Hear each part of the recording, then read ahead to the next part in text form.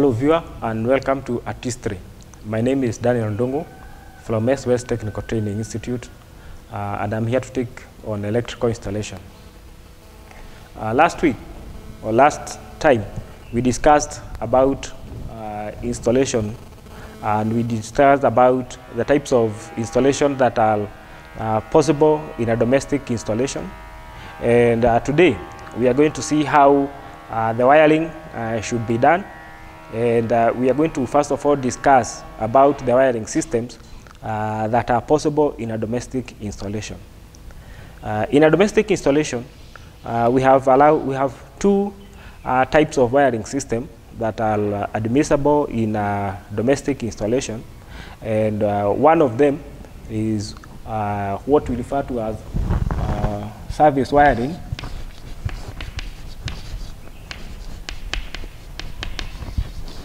Service wiring, number one.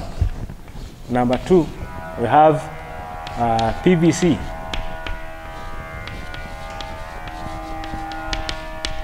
PVC conduit wiring system. We said that in an installation, the installation needs to be protected, one, against overcurrent that would destroy the cables, and two, against mechanical damage.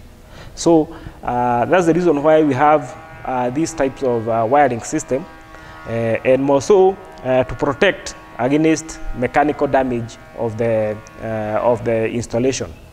One of the methods that we use to protect against mechanical damage is the use of a sheath.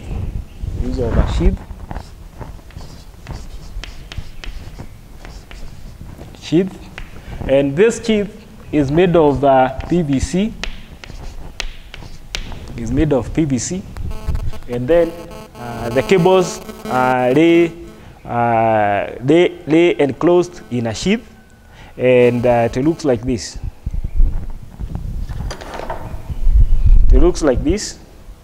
As you can see, these are the cables, and this is the conductor. This is the insulation, and this is the sheath that we are referring.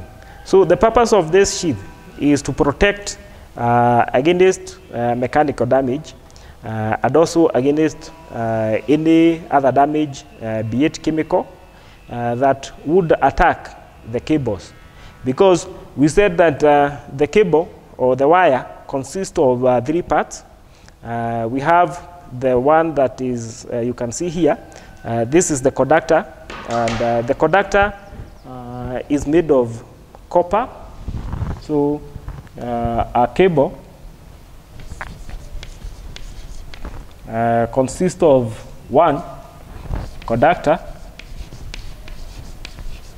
number one. Number two, it is the insulation. Number three, the mechanical.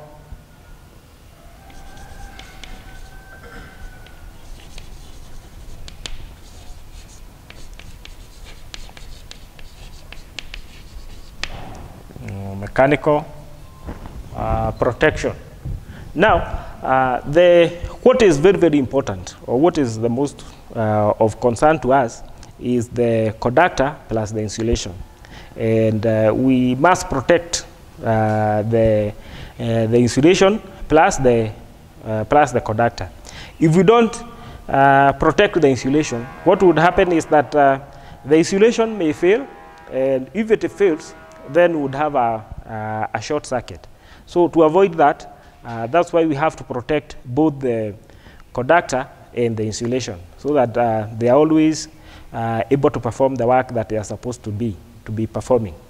Now, when we add the mechanical protection, this protection made of PVC sheet protects both the conductor and the insulation, and to some degree, it offers some mechanical protection. But the mechanical protection offered here, of course, might not be very much, but it can withstand some mechanical stress that would otherwise injure the insulation and, of course, now damaging the cable. That's why we refer to this as a sheathed cable, and this sheathed cable is used for service wiring. And in service wiring, it means that the cable lies flat on the service. The cable lies flat on the service, and there is no other protection that, of course, would be provided. But in domestic setup, it might be good because we don't expect so much to destroy the conductor, and that's what we have for service wiring.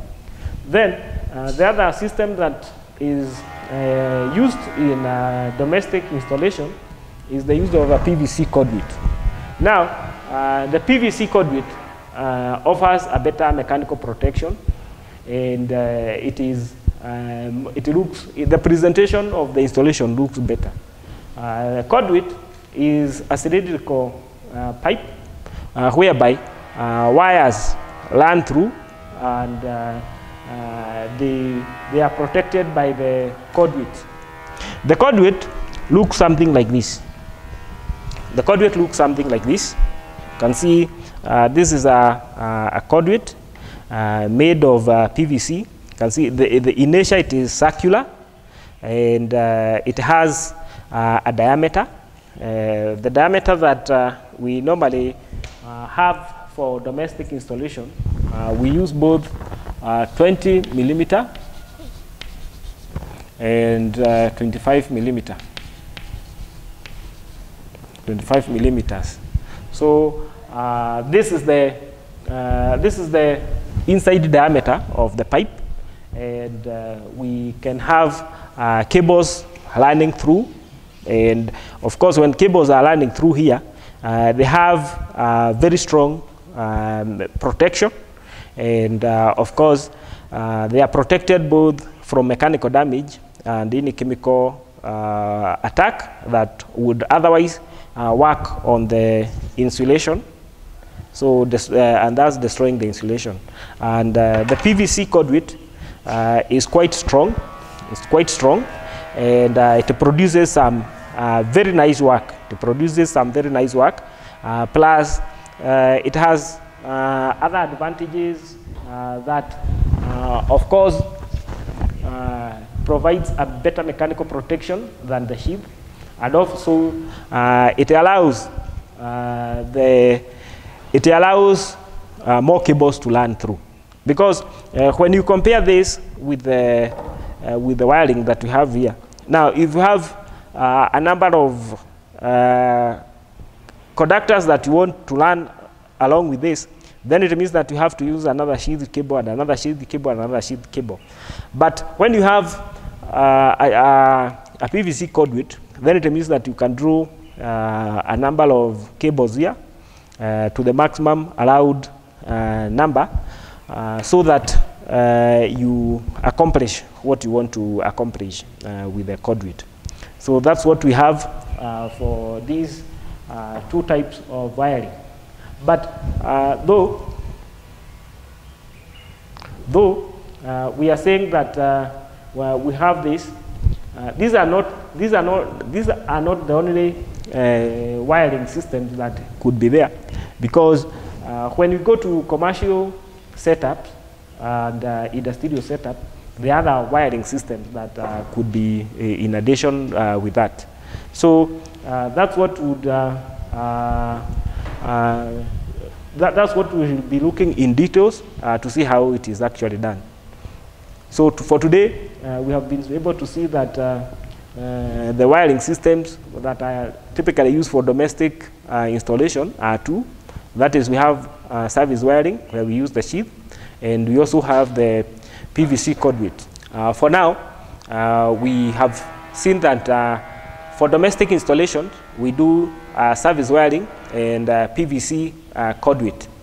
And in the next session, we are going to see other types of wiring systems that are used in both commercial and industrial setup.